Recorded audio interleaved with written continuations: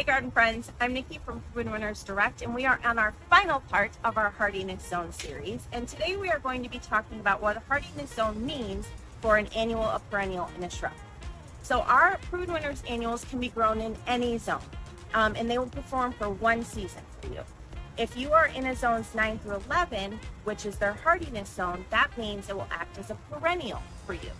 So for perennials and shrubs, anytime they have specific hardiness zones, those are based on temperatures that they can be most successfully grown in, which means a perennial or shrub in a zones 3 through 8 can only be grown in those zones because they require the colder temperature in the winter as part of their growth cycle, because that gives them the time to go dormant.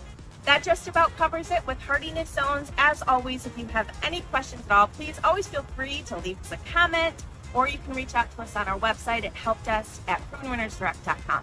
Happy planting!